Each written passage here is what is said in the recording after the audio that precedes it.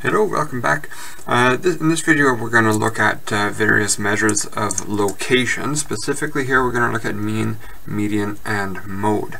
Now if I begin with the discussion on mean, this is one that you've probably heard of. You've probably calculated it before. It usually goes by the name average. More specifically, the type of mean that we're going to look at here, and the one that you're probably most aware of, is called an arithmetic mean. And this is a mean that is had by adding your data points together and dividing by the number of data points that you have. So, for example, if you have 5, 7, 10, 14, if those are your different data points that you're working with, then in order to calculate the mean, I'm just getting myself a calculator, then you add these together: 5 plus 5 plus 7 plus 10 plus 14, so that equals 41. So here I have my mean is 41 divided by, well, how many observations do I have? 1, 2, 3, 4, 5 observations. Divide that by 5, and here we get what is called our arithmetic mean, which is 8.2. So this value of 8.2 is one measure of what we call central tendency or central location. It's a measure of roughly the middle. In this case, 8.2 is somewhere around here. It's roughly the middle of that data set. Now, one of the characteristics about this mean, this arithmetic mean, is that it is influenced by the value of those numbers. If this wasn't a 14, if this was instead 146, well, you can imagine this numerator is going to be much larger. We still have 5 observations, so this ratio is going to end up being a lot larger, meaning our measure of mean is going to be somewhere way out here. So having different values within your data set influences where that mean, where that arithmetic mean will fall. This is opposed to the median, the other measure of central tendency or central location. But really the median doesn't pay a lot of attention to the magnitude of those observations. If I start off here with my original data set, so if I get rid of that 6 and here we just have 14, what is my median? Well, the median is that value where 50% of your observations are greater than or equal to the median, and 50% of your observations are less than or equal to the median. So in this exercise where I have 5 observations here, my median is this point right in the middle. It's a 7.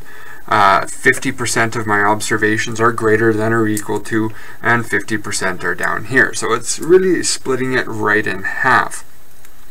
That doesn't change if this is a 14 or if this is 146. My median is still in exactly the same location. So unlike the mean, the median is not influenced by the relative magnitude of those values, of those data points.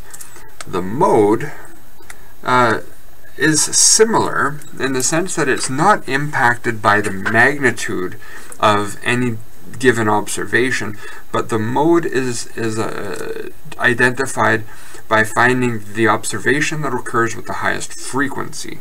So in this case, I have 2 5s, a 7, a 10. Let's go back to our 14. So I have here the 5s occur twice. Each of the other values only occur once. So this is then my mode. So it's possible to have one mode. If I had another 14, I could have 2 modes, and we would call this bimodal. If I had another 10, I have 2 5s, 2 10s, 2 14s, then we would call it multimodal. And so we can have as many modes, really any number of modes. it's of relatively little value at this point to get into the discussion of multimodal data sets. That may come up a little bit later when we talk about probability in some of the later modules of this course. Now, I want to come back, before we do this exercise specifically, I want to come back to this discussion on the mean, partly because as much as you're aware of how to calculate it, you've probably done it before, I want to just briefly talk about the formal notation of the formula that is used, and that you've probably used without even knowing it, for calculating a mean, an arithmetic mean. So what we're going to do, I'll work with the same data set of these 5 observations, and I'm just going to replace or give each one sort of an identifier. So I'll call each of these values x1, x2, x3, x4, and x5.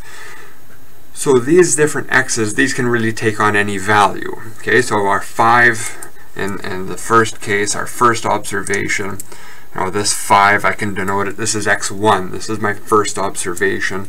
x4, this is my 4th observation, in this case it happens to be 10. Out here, x5 is, in this case, 14, this is my 5th observation. My data set consists of a total of 5 observations, so I would say n equals, in this example, 5. Okay, now notice that n equals 5, so I have 5 observations. My last observation, that subscript, that 5, is exactly the same as the number of observations that I have. Okay, maybe that's obvious, I don't know. So when we're calculating the mean, regardless of how many observations we have, we're adding together x1 plus x2 plus x3. In this case, I'll work with just these 5 observations. We're adding together all of our observations, and we're dividing it by n, the number of observations that we have.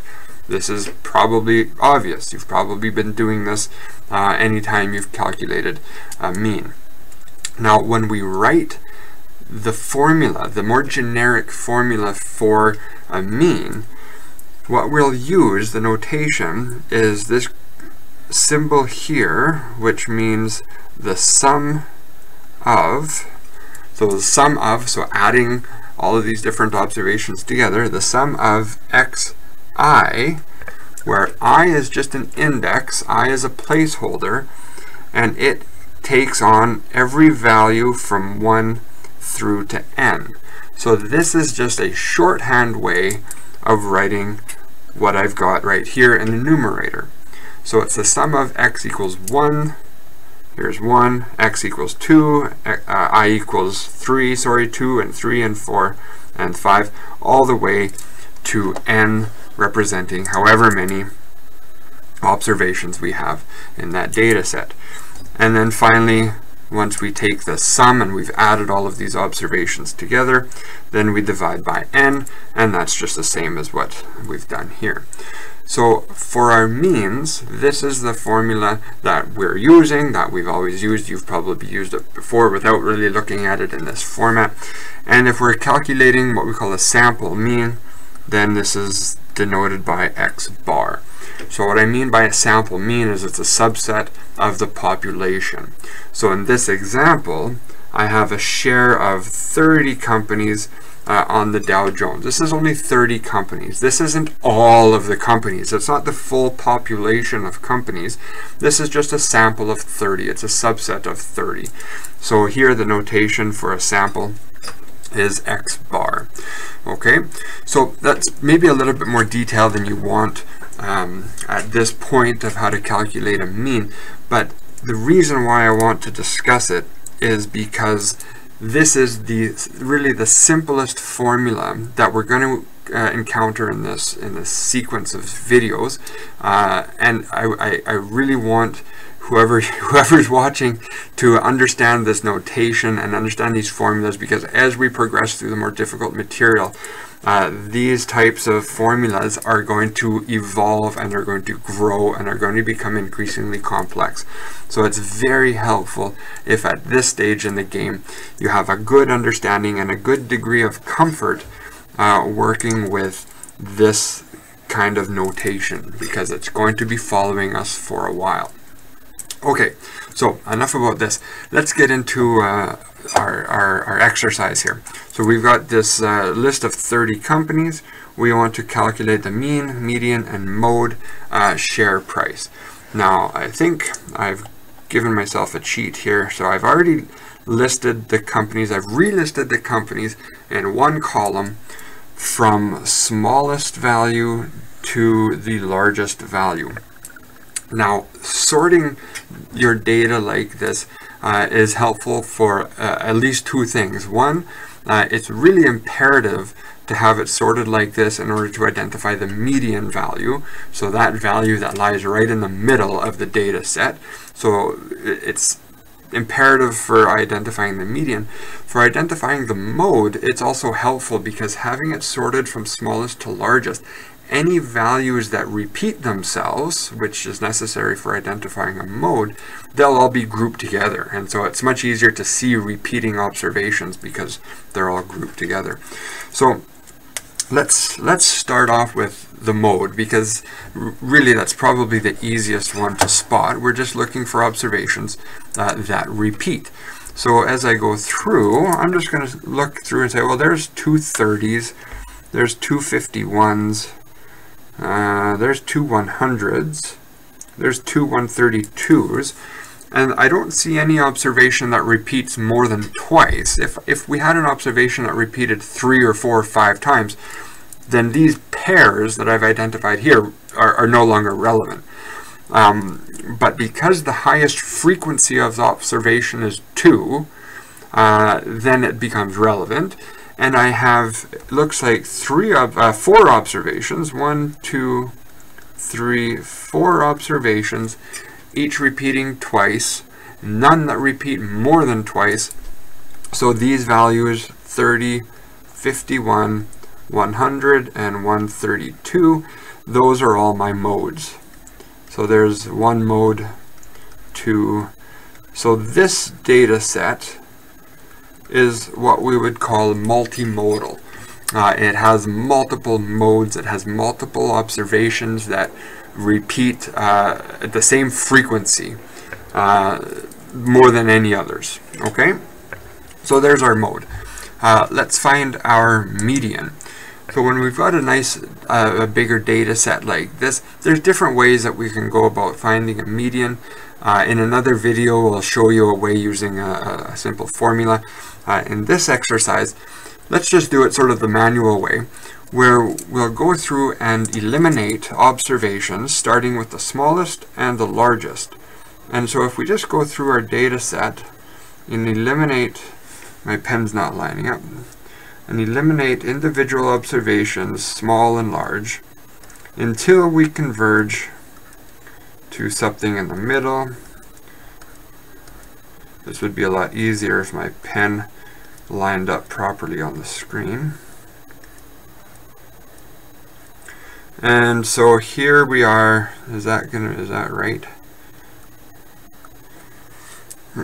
With a median, this is not right because I have an even number of observations, so I can't have fallen directly on to one observation. If I have an even number of observations, then I must narrow down and be left with a pair of observations.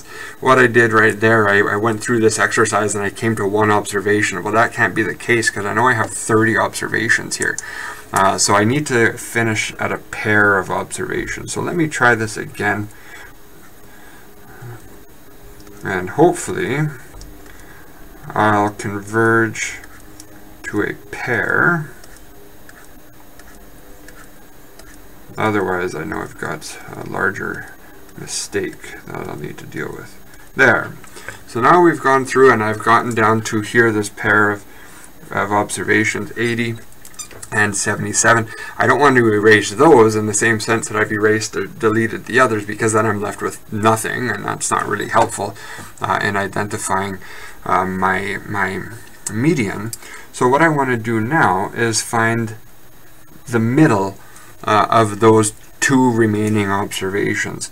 So in this case, it's just going to be 80 plus 77 divided by 2. And so let me get my calculator. 80 plus 77 divided by 2. So that gives me 78.5. And so that's my median. So half of my observations are less than 78.5, and half of my observations are greater than 78.5. Okay, so we've got our modes, 4 modes, multimodal. We have our median. Now let's calculate our mean. And so our mean here, this is going to be x bar equals, and our formula again, this is looking tedious. Let me actually change my color.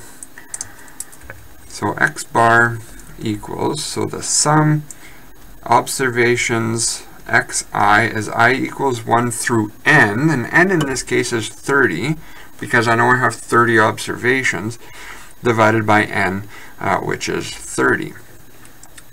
So I'm going to erase all of my blue lines here so I can see my observations better. Okay, now I need my calculator. And let's just go through with this calculation. It might take a few seconds. You're welcome to fast forward a little bit. I'm just going to punch in each of these numbers, add them together, and divide by 30. So let's get started. 27 plus 30 plus 30.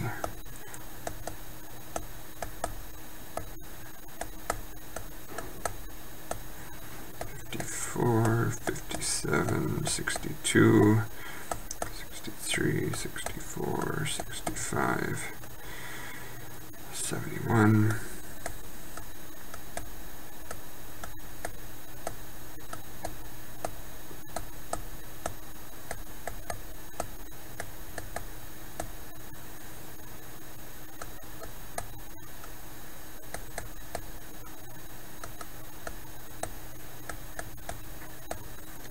129, 132, 132, 148, 155, 168. So 2558 is the numerator, divided by 30 equals 85.26. So this is 85.26 is my mean. So this is my average share price of these 30 different companies taken off of the Dow Jones Industrial Average. Okay, so there we have our mean, our median, and our 4 modes in this case for the sample of 30 shares from the Dow Jones Industrial Average. I hope that has helped. I'm going on to 18 minutes. It's a little bit longer than I wanted, but I really think it's important to have spent some time going over the details and the notation and the formula for something that is understandably a simple simple concept, simple calculation, but as I said before, the more comfortable you are with this notation at this point, the better off you'll be as the material progresses and evolves into more difficult concepts. Okay, thank you very much for watching.